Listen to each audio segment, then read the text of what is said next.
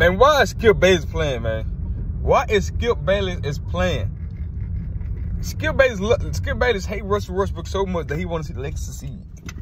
He know damn well the Memphis Grizzlies ain't losing no goddamn Lakers in 6 games. Shannon Sharp and Skip Bayless both predict, I want to predict that after the Lakers won the 7th seed, that they're going to beat the Memphis Grizzlies. And Shannon got him in 7.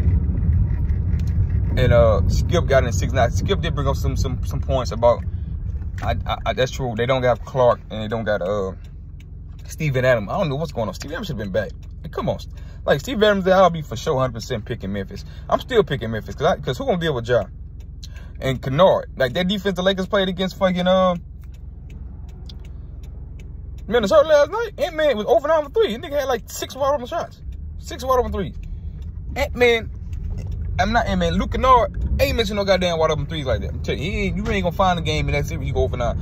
No, sometimes you may get cold, but over 9, not 1. I mean, he was 3 for 17, man. Your best player. Come on, I mean, you're not gonna.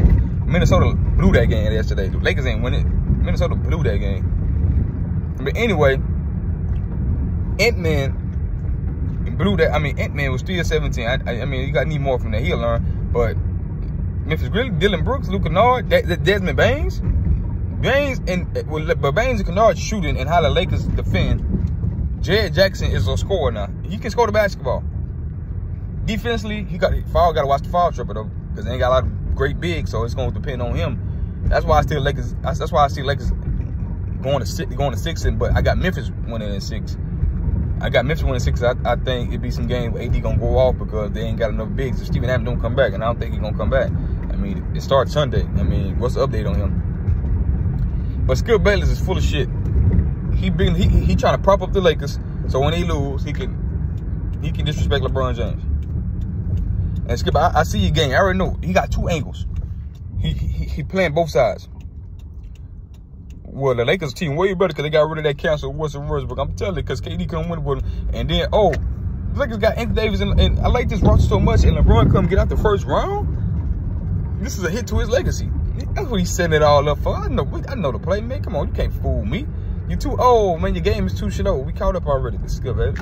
And Shannon, he's sitting there, and it's not a debate show when it comes to the Lakers no more, because they agreeing on everything with the Lakers. And the only thing they don't agree with is and they agree with AD. They agree with everything Lakers. When AD play bad, they all pile up on AD. So as a scapegoat, so it's like it's weird watching them topics. I mean, they need to they will end up breaking up after this year because you can't keep going on with this agreeing with the Lakers shit.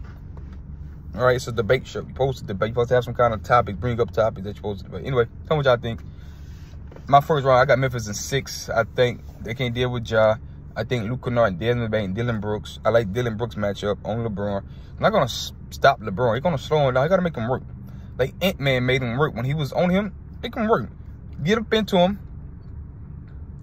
See if he can dribble. Make him take a lot of dribbles and get into a move. Don't just let him go downhill and blow by. See what Ant-Man did on one of the play that night when I showed him my video. He got up on him. He made him dribble, made him turn his back because he couldn't dribble, face him forward. He drove in, help was there, and he got his shit put out. That's what Dylan Brooks about. Let Desmond Baines, Luke Kennard, Ja Morant, and Jared Jackson carry the offense, and you just make timely threes. Because when playing defense on a great score like LeBron, great player, it's going to take all your energy on offense. And you're going to have the legs to drive. But you just need some timely threes. Some timely threes, because it's going to be hard to shoot a lot of threes with your leg tied playing defense. But you need a couple timely threes. That's all you need. And that's the game plan. I should be a coach. I know I should be a coach. But anyway, y'all like, subscribe to this video. I'm out.